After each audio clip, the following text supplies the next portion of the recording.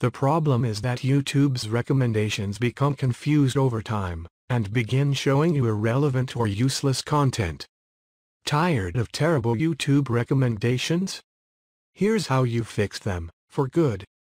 The first thing to do is clear the YouTube search history. Without a search history, the YouTube recommendation algorithm doesn't know what you usually watch. So that will reset YouTube recommendation.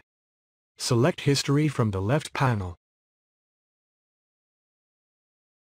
In the website that appears, here is your watch history. Click Clear All Watch History. Click Clear Watch History.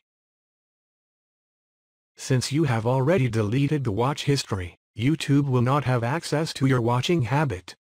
In other words, it's like starting a new YouTube account with a clean slate.